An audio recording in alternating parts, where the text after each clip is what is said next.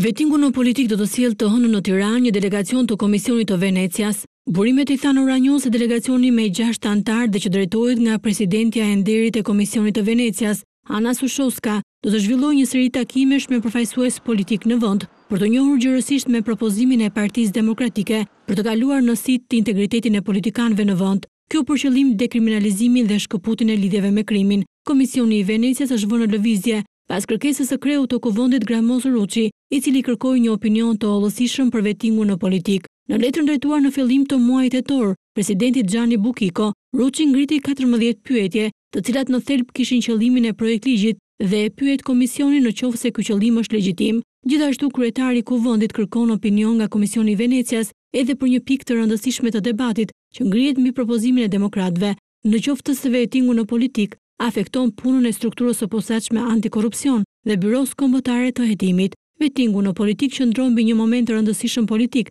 pasi Partia Demokratike ka kushtëzuar sjelljen normale me institucionet në vend.